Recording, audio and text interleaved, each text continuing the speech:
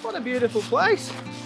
I finally made it. And good morning everybody, welcome to the channel and welcome to Blake Dean, the top of Hardcastle Crags.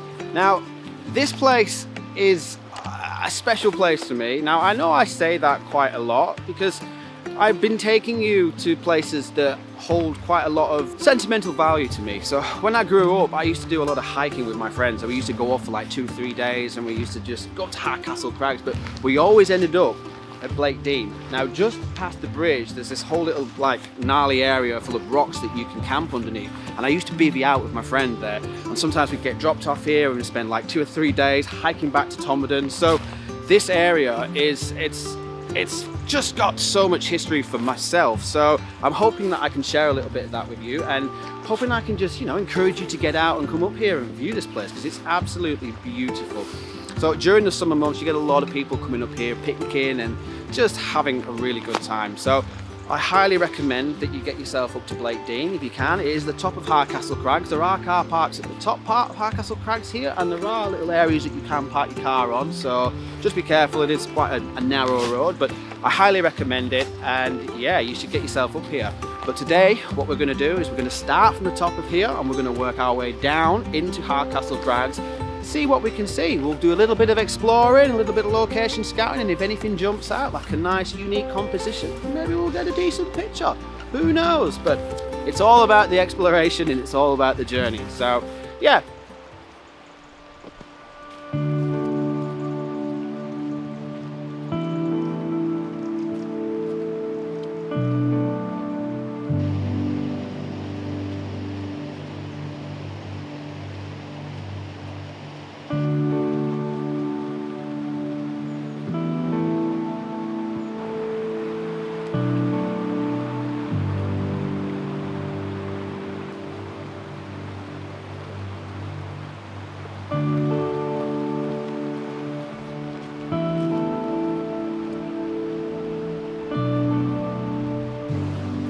Just as I crossed that bridge back there, I noticed this tree. Now this tree is perfect. It's the kind of subject that I'm looking for when I come out to do woodland photography.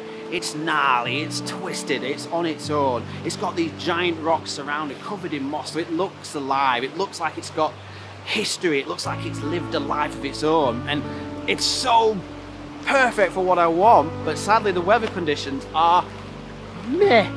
There's no fog, it's rather overcast, there's not even a little bit of rain and there's no sunlight coming through. So sadly it's not the right time to take this picture. So I'm a little bit frustrated, but you know, part of exploring and getting out is all about location scouting. So I'm now aware of this tree and I will come back here when it's foggy, but it's such a shame. But what I'll do is I'll show you what I'm looking at and you'll get an idea of like, you can probably get the idea of what I'm trying to say and what I'm trying to get across. It's got character, it's on its own, it's just got everything that I'm looking for. This tree is on a bit of a hill. And because it's on a bit of a hill, you'll have to point your camera up to take a picture to kind of get the composition correct. But because it's on the hill, you're going to hit the sky. So if I come back and there's fog everywhere, hopefully that'll help blend it into the sky and hopefully you won't even see the sky and you'll get those layers and that the tree will stand out on its own and you probably won't notice so much that it's on a hill. So I will come back at a later date, photograph this tree because it's right up my street. So, but that's the best thing. You get out, you explore, you find subjects, you make a mental note or you write it down and then you just carry on, do more exploring. So onwards and upwards or downwards towards Gibson Mill.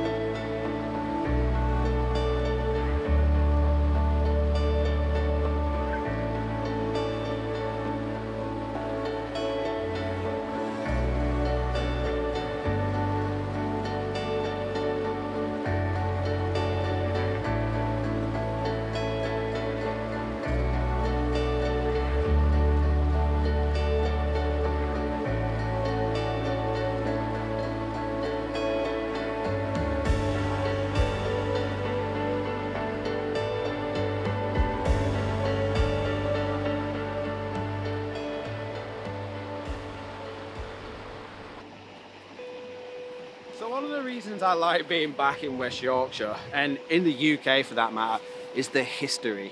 Everywhere you go, if you go out in the moorlands, if you're out in the woodlands, anywhere you go in the UK, there's always some bit of history. There's always an ancient building from times before, or derelict houses and farmhouses and outhouses up on the moorlands, and then you get this bridge area here. So I'm assuming it was a bridge. It looks like it was once a bridge, but that's what I love about it. Like, you go everywhere and there's just this element of history and a mystery about the place. I love going to places where you can see the old photographs of places because they look so different. Like, if you ever get a chance to go to Hebden Bridge train station and go on the Manchester Victoria side, if you go in one of the waiting rooms, they have pictures and paintings from all the different train stations on that line in the Calder Valley, and they're all from like the 1800s, and it looks so different, and I get really excited about that because it's amazing how much the world changes. So when you come out and you get exploring and you find little places like this, it makes your mind wonder what it used to look like. So obviously there was a bridge here long before probably the other bridge, and it must have been for horse and cart or some kind of farming, but you know, it's got that element of mystery and wonder to it, and it's exciting because you come out and you know, you're like, what is this place?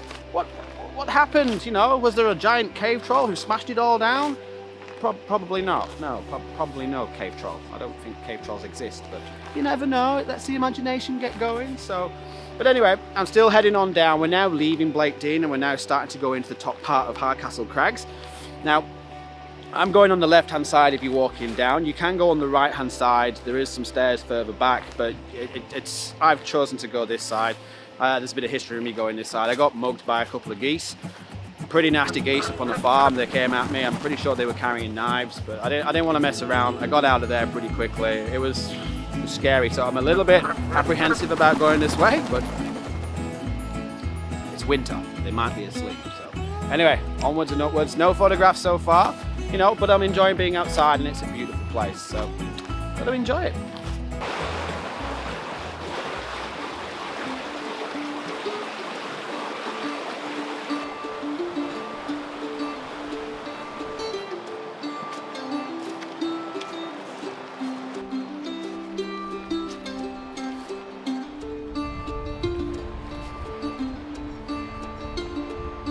So the issue I'm having at the moment is light. Obviously there's plenty of it. It's very overcast. And when it's overcast, it kind of just makes everything look very flat. And obviously because I haven't got here super early, I got here at 9 o'clock, so I've missed sunrise and it was overcast anyway, so I don't think I had the most amazing light this morning. But it's making it a little bit more challenging to find something that's just, you know, something that's standing out from a photographic point of view. So I'm not feeling overly optimistic about finding a subject, but it's not an issue because at the end of the day, the channel is all about exploring, photography, and exploring. So I said it twice because it's important to explore. So I'm trying to cross a bog. I'll show you. The Bog of Doom and the Tree of Doom. I don't know if I've gone the best way. So what I'll do is I'll put the camera down, traverse this madness, and then I'll talk in a sec.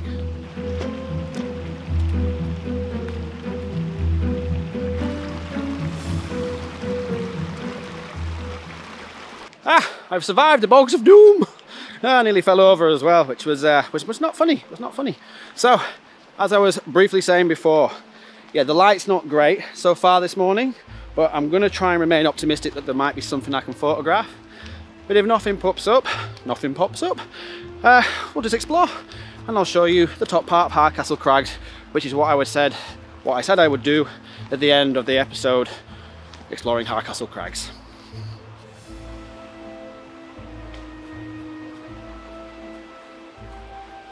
Once again, I found a little location, gnarly trees, covered in moss, looks mystical, has that kind of fantasy, kind of fairy tale vibe to it, but the light's letting me down, and also the atmosphere. There is no fog, there's no mist, is fog and mist the same thing? I think it is, isn't it?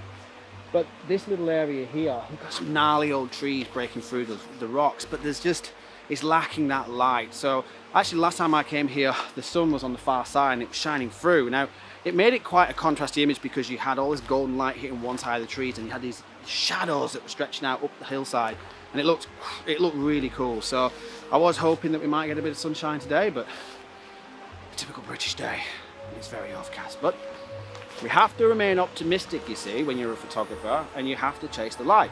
We will remain optimistic. We'll go to the Chicken Man.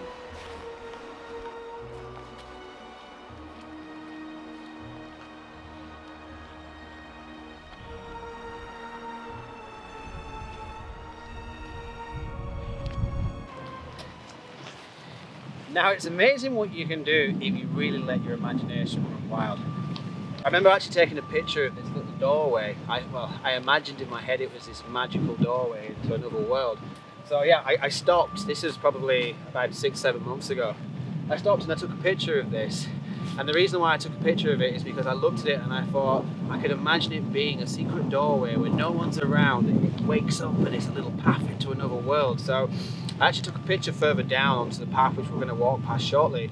And when I got back home, I combined the two shots together. That's why I like photography. One of the reasons I really like it is because it helps me kind of see the world the way I want to see it, or how I actually see it. So when I get back, I can sometimes craft these things together to kind of produce something how I envisioned the world or how I'd like to see the world. So I'll flash the image up now. It's nothing special, but this is why I think it's so important to get outside and let your imagination run wild, because it's the doorway into your own creativity. And yeah, simple little things like this, you know, it makes me smile because, you know, I love the fact that the UK offers this fairy tale fantasy vibe to it. You know, there's a reason why Europe has created like Grimm's fairy tales, and we've got like mystical dragons and the druids, all those kind of mystical things that are from, you know, folklore and stuff like that. They're created by these environments. These environments are magical, and they, you know, they inspire creative people like, you know, myself. It's where my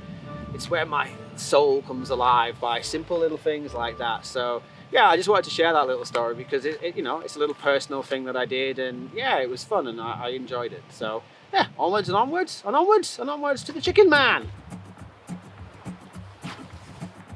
Right. So we're nearly approaching the Chicken Man. Now I told you earlier on that last time I went past here there was some crazy geese and they tried to mug me. I think they were carrying knives and I was just like, I've got to get out of here. So pressure's on now to see if we can get past the crazy Chicken Man and his geese. Hopefully they'll be asleep.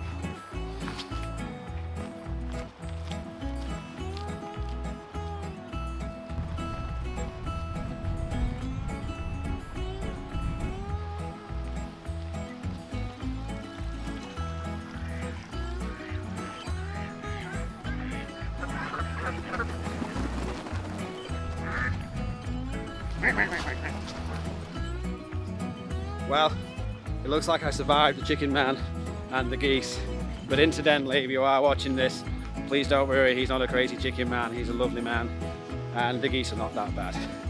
But they did chase me last time I was there, so be careful and be warned, the geese can be a little bit crazy sometimes, but they're genuinely pretty friendly. Onwards we go.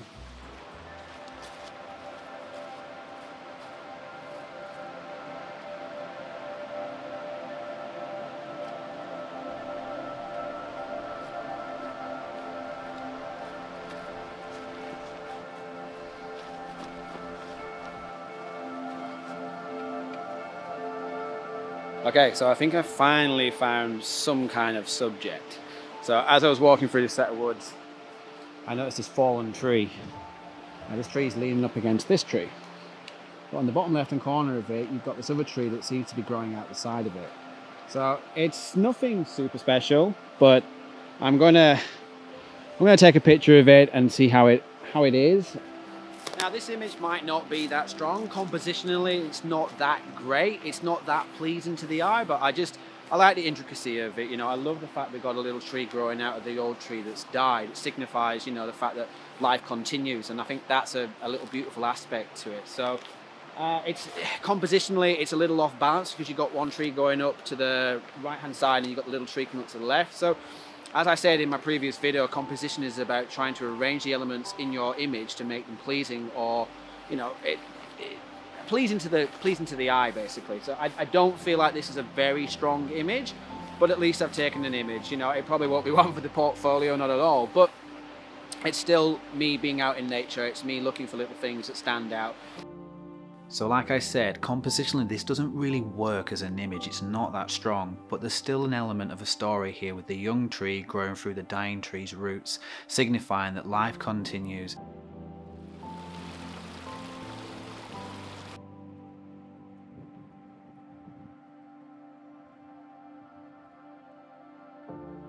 Perhaps I didn't pick the best day to come to Hardcastle Crags.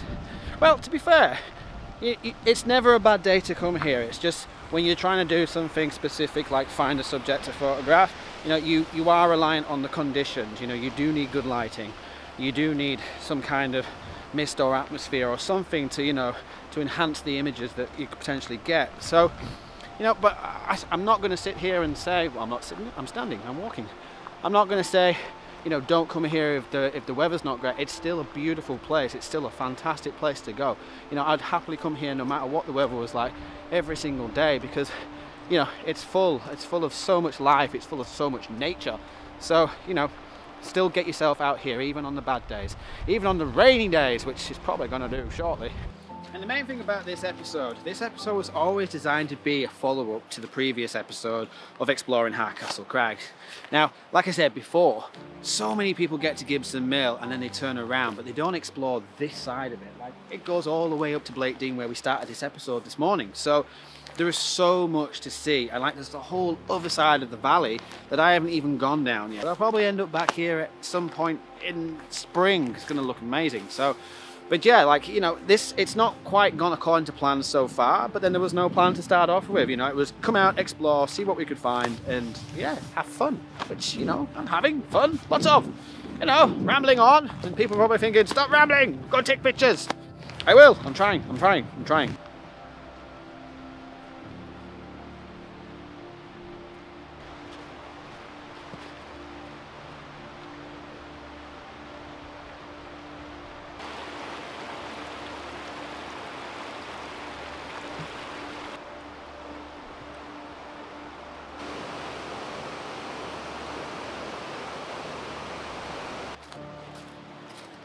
So there is a heron that frequents this little area up by the bridge that we just crossed, and just further down there's another bridge. Now every time I've been here I've seen this heron, and it flies from one location to the next. So I did bring my long lens just in case we do come across this heron. So I'm hoping that I might be able to do a little bit of nature photography as well. So fingers crossed he'll show up, he or she, I'm not sure. But yeah, so I'm remaining optimistic because, as I said before, it's not been great so far for the photography side of things, but, you know, still loving Hardcastle Crags. It's a great day, so cannot complain.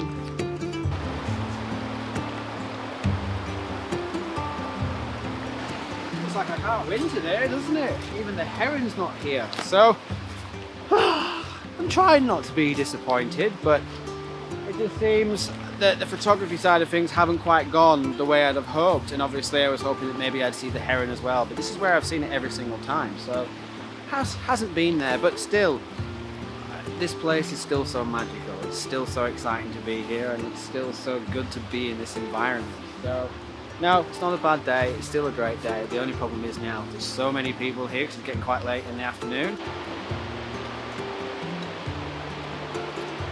As I've got closer and closer to Gibson Mill, there's a lot more people, and it is a bank holiday, so unfortunately it's made it really difficult to film anything, and it's kind of distracted me a little bit from trying to find a subject to photograph, and also just my exploration and just darting around here and there has kind of been curtailed a little bit, because when there's loads of people around, which is fantastic, and you know, I encourage people to be out in nature, I encourage people to get out and to be here, to get to Hardcastle Crags, to get out in your national parks.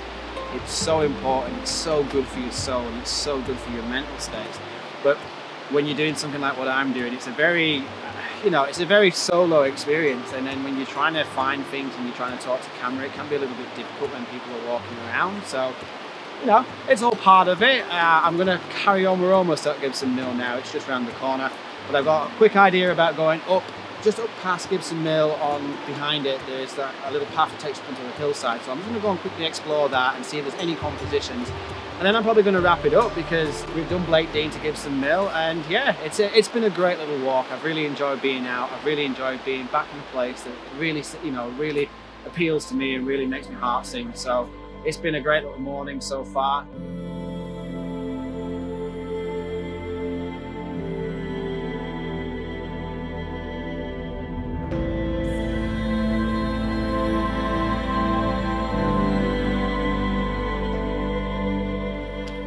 That was a manic few moments. I came up to this little hilly area, but there was so much traffic. There were so many people, backwards and forwards, up and down. I've been waiting patiently to just try and A, wrap the video up, and B, try and get an image. You know, I tried to photograph this tree behind me. The bracken, it's all dead, curves around, and I tried to capture it. It's not a great image. I'm not very happy with it. I will flash it up at the end, but I am going to wrap the video up. I know it hasn't been quite as content filled as my previous episodes. There's not been as many images, but that's just how it is sometimes. Sometimes you get lucky, sometimes you get like 4 or 5 images, sometimes you might only get 1 or 2. So sometimes you might not get any. But if you enjoyed the content, please hit the thumbs up. It does help the channel grow every time someone hits the thumbs up.